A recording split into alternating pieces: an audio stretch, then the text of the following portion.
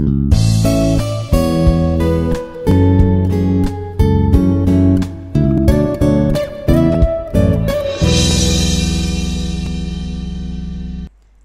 morning students. Our next experiment is experiment number 4, the current shunt and voltage series feedback amplifier.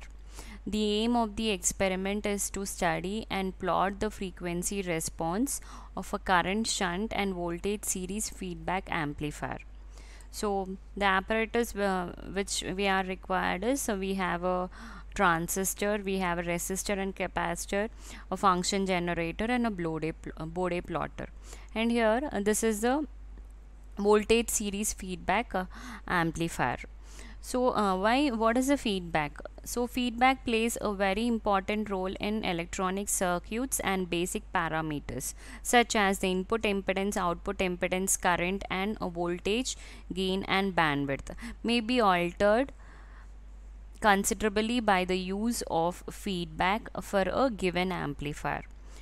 A portion of the output signal is taken from the output of an amplifier and is combined with the normal input signal, and thereby the feedback is accomplished. There are two types of feedback. They are positive feedback and negative feedback. The negative feedback helps to increase the bandwidth and decrease the gain, distortion and noise. Modify input and output resistance as desired. A current shunt feedback amplifier circuit, as well as we are taken in terms of with capacitor and without capacitor, and we have a voltage series feedback amplifier. So we need to check the output frequency response for this voltage series feedback amplifier. This is a voltage series feedback amplifier circuit diagram. We have a function generator, the input resistance, a basic common emitter configuration. We are checking the output, right? So now let us design this voltage series feedback amplifier. So first place the capacitor.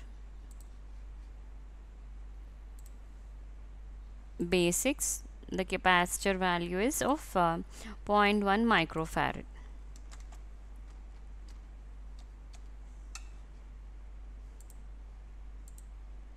And next we have a resistance R1 and R2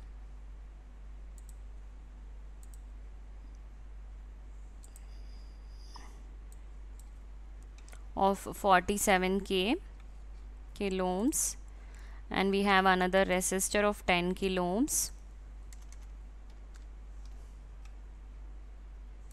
and we have a transistor,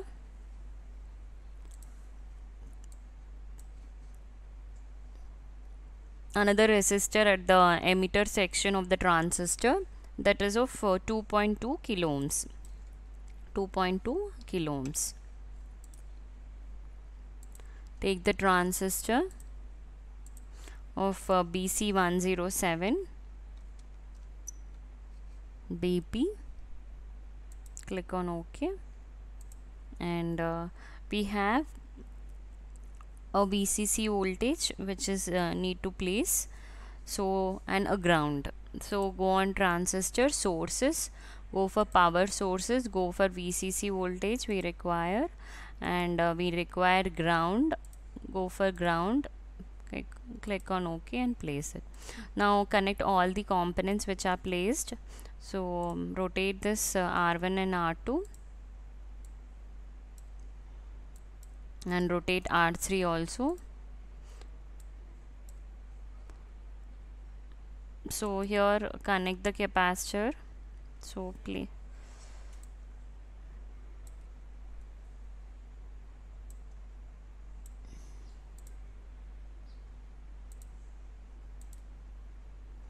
Connect all the components.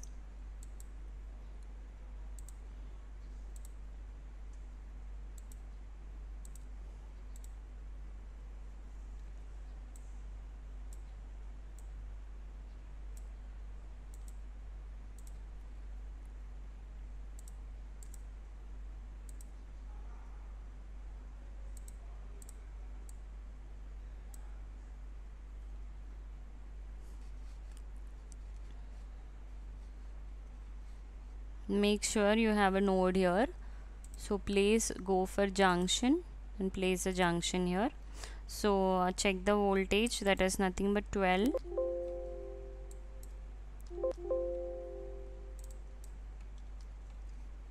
Okay, place the input function generator. Check the resistance R2 of 10 kilo ohms, and there is no collector resistance. We have an emitter resistance 2.2 kilo ohms, right? VCC of 12 volts. Now, right now, connect a Bode plotter as well as a function generator at the input. We have a function generator, we have a Bode plotter at the output.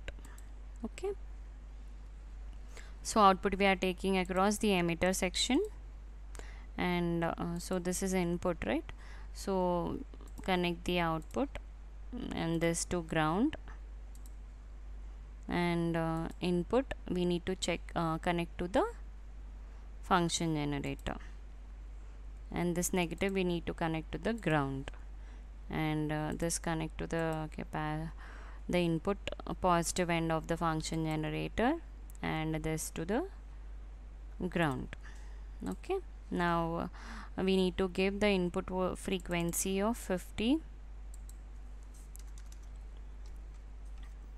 millivolts peak to peak, and you can give the frequency of 1 kilohertz of sinusoidal signal, and frequency of 1 kilohertz, duty cycle will be 50 as it is, the amplitude 50 millivolts peak to peak, and offset will be 0, and close it and double click on it, and click on run.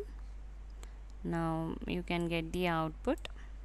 So this is the output frequency response of initial you go for 0, and this you go for. So this is the output frequency response of a voltage series feedback amplifier. So you can see the frequency, the gain is constant, right, for certain range of frequency, and this is the output frequency response. Next,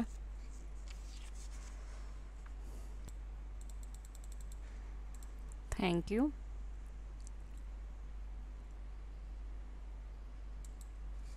Our next this is for voltage series feedback amplifier. Our next experiment is a current shunt with a capacitor. Now let us connect this and check the frequency response. Go for file, new. So here we need to connect the second design. So first initially place the components. First basics, capacitor,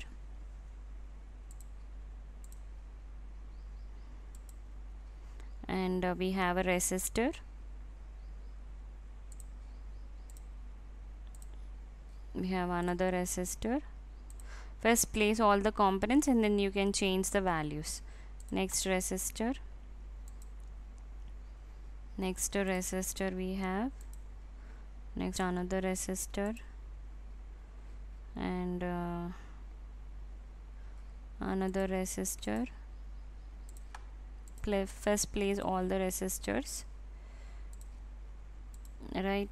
We have two transistors and capacitors. Let us take two capacitors we require. You can change the capacitor values later. First once place all the components. Next is transistor. Transistor is BC107. Two transistor we require, right? So now let us place all the components in an order and place this capacitor. We have an R1 and R2 resistor, and we have a transistor, and a capacitor here. Rotate this and rotate this.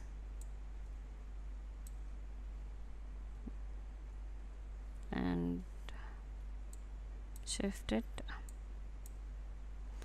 Shift this also to the above end, and we have a resistor here, and we have another resistor here.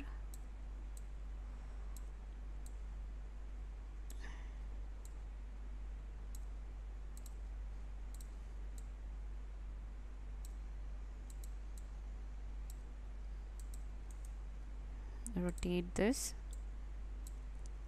and we have a capacitor here, another capacitor, and we have a resistor here,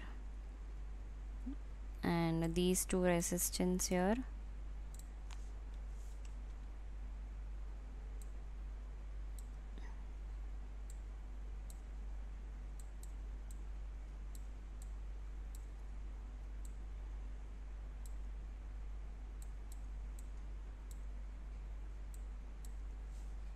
At the output, and we have another resistor.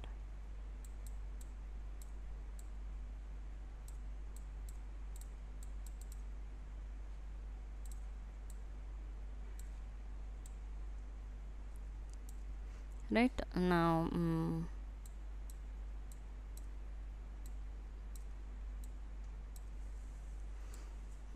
connect this.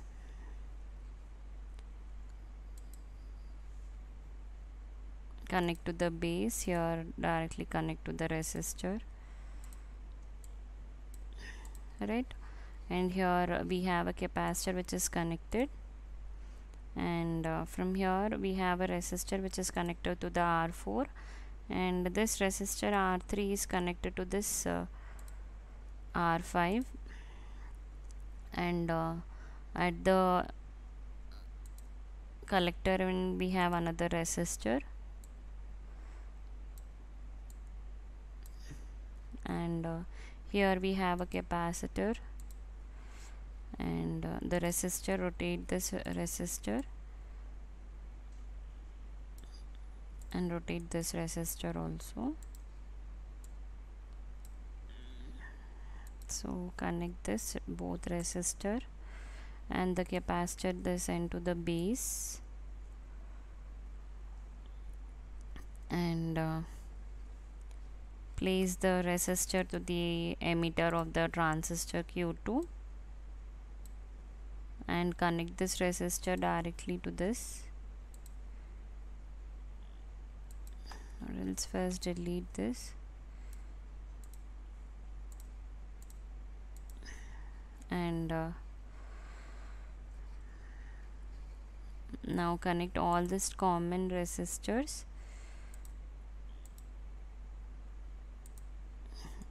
Rotate this. This should be connected to the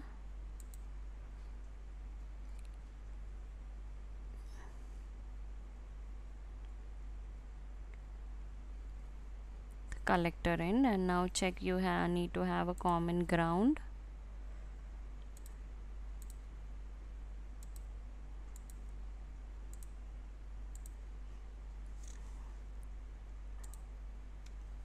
And we need to have a VCC. Go to place, component, we should go for VCC. Go to sources, go to power sources, we need to have a VCC. Go on VCC and click it, connect, make sure all the connections.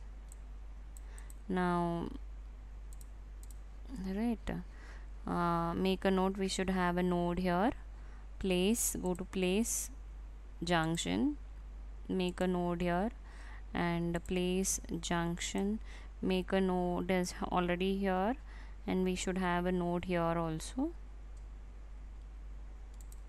right? And make sure the nodes,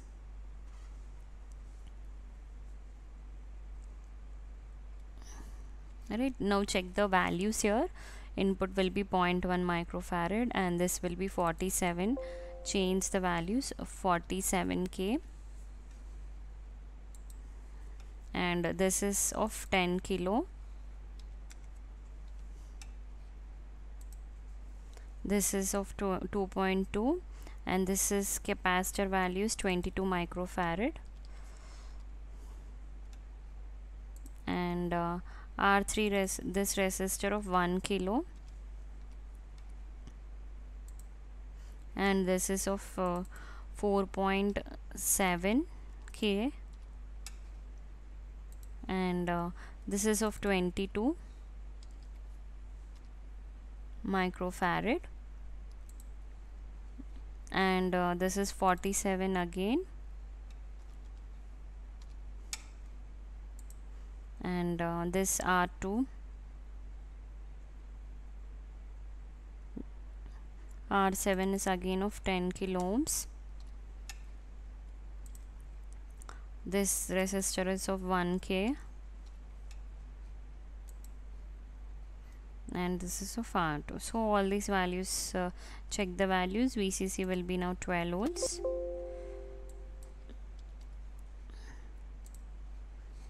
And now connect the function generator and Bode plotter.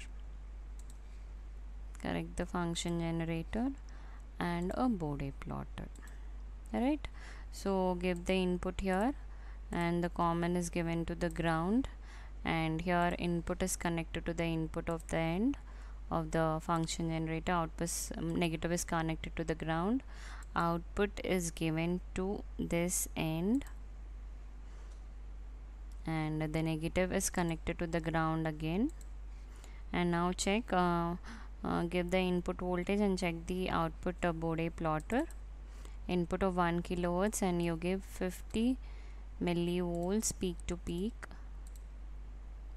and as it is offset will be same and frequency will be 0. Close it and check the output Bode plotter.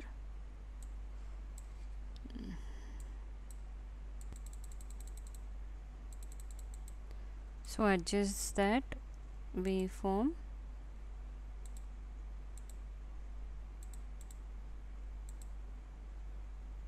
So this is the output waveform for the current shunt without capacitor, right? So this is the output frequency response. Now if you connect the capacitor, then let's check what is the if we connect the capacitor here for the same circuit at the output, what will be the output frequency response. Now close it and stop.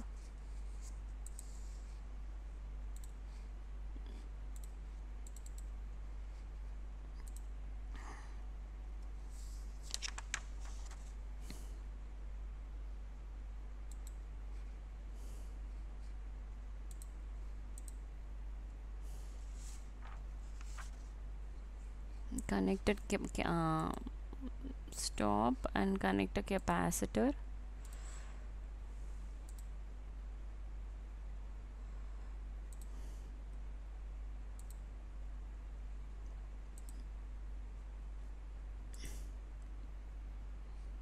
Of 22 microfarad. Place here, rotate this and connect here. Like, share and subscribe. Hit the bell icon for more updates.